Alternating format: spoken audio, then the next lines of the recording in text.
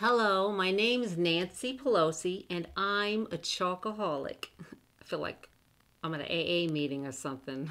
I like to share with you my delicious chocolate. And my ice cream I have back here in these fancy freezers.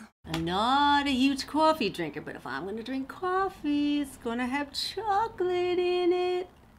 Like that. Oh, can't forget the whipped cream.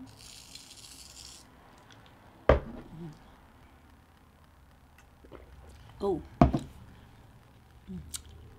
I used to be able to do this when I was a teenager. I'll have to do. I like ice cream more than anything, and I mean anything. I hope my husband doesn't see this. He knows.